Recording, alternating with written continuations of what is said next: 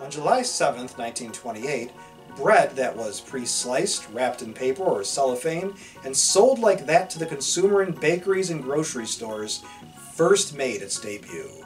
The bread slicer was invented by Iowan Otto Rohwetter, and the race to sell sliced bread was on.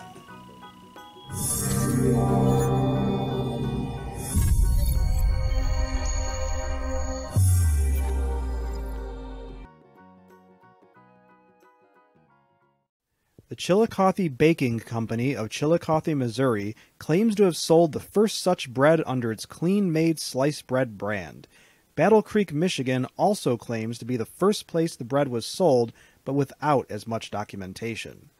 When Wonder Bread began selling sliced bread nationwide in 1930, the whole country got to experience, quote, the greatest forward step in the baking industry since bread was wrapped, end quote.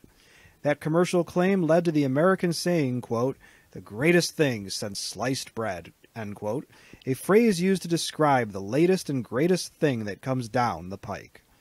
Ever since then, people have been wondering, what was the greatest thing before sliced bread? Millions have been baffled by this question. Was it sliced cheese? Did that come first? How about orange soda in cans? What was that wondrous thing? The bikini came later, so it must have been something else.